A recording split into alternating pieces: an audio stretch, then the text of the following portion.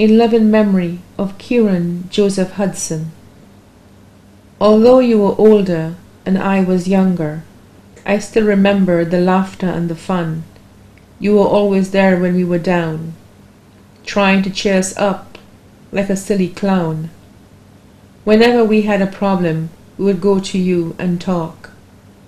You would console us and bring us for a walk. Why did you leave and die? Every time I think of you I sigh, but on the inside I desperately cry. Mother still cries at the sound of your name.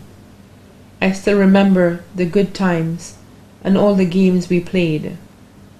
I know you are in heaven and you are watching over us. You will never come back no matter how much we plead. We loved you and you loved us, but I guess if you love something, you have to set it free. Today marks a year since you are gone. We are constantly thinking never to be the same.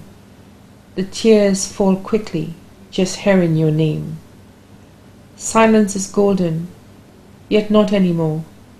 Silence brings thoughts we just can't ignore. The nights are sleepless, dreams out of reach, crying in my pillow, to you I beseech. Surrounded by family, I still feel alone. Our heart is so empty, this pain we must own. We wish we could hug you and just see your face, but now we have memories to stand in your place. Gone but not forgotten, that's what they say.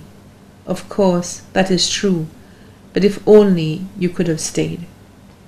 Was provided by her sister, Kieran Joseph.